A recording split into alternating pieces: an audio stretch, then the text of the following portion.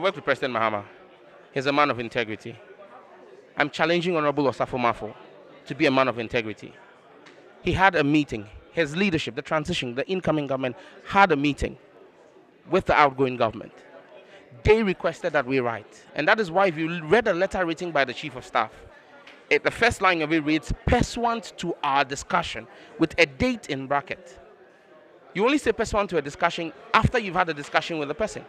They should be men of integrity. They should be men of their words. If they have changed their position since December 19th, when they agreed to have this transition provision inserted, if they've changed their minds, they should be men enough to tell the president, look the former president in his face, and tell him we've changed our mind.